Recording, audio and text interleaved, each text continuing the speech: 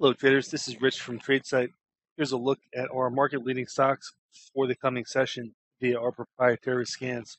This is going to be for Friday, September 5th, 2014. Well, the NASDAQ patch is a bit weak today, but we don't have a lot of signals to show for. We had a fair amount of signals yesterday, and we're actually kind of geared up for some downside today, but unfortunately, we don't have a dominance of signals on either side. One thing that could be interesting is Apple's posting an upside RPS signal on good volume. So we might find some strength trickling into Apple tomorrow, so keep an eye on that. As far as deviations go, we've got a volume deviation in Amazon. We've got a open-close deviation in Biogen that's getting hit very hard here at the close. We have a volume bump in Tesla, and unfortunately Tesla has no signal associated with it. Moving on to the financials. Again, mostly paired off here, maybe a little bit better to buy. MetLife is probably shaping up with a volume bump. Aside from that, there's really nothing outstanding on this list outside of the signals that you see here. Moving on to the energy names. Most of the energy names are fairly weak today. BP is getting absolutely trashed today. Almost 7% below the day's open on a huge volume, trading 10 times its typical volume. Also seeing a volume bump in RIG, and that one's really weak. Schlumberger is really weak as well. That one's almost 3% below the day's open. A downside CPS and PBR, and we also have a downside CPS in Valero VLO. BTU is showing an upside RPS. That could be something to take a look at if this sector is showing strength tomorrow.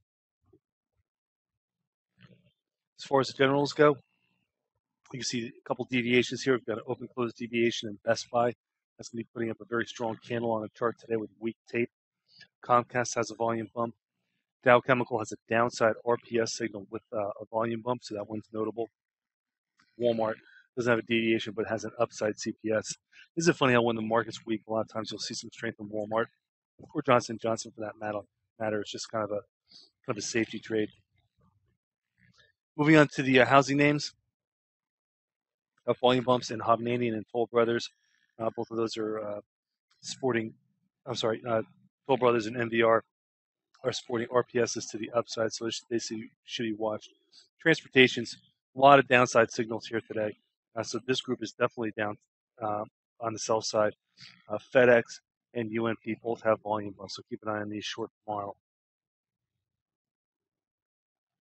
And finally, the commodity names, with the ECB making its move and the dollars in motion.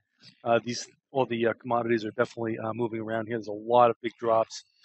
ABX, volume bump and a huge drop. Double G, volume bump and a big drop. Newmont Mining, all the precious metals are really weak today. U.S. Steel, letter X, is up strong today on volume, but that one's putting up an RPS to the downside. So keep an eye on that one for tomorrow. All right, folks, as always, thanks for listening. This has been Rich for tradesight.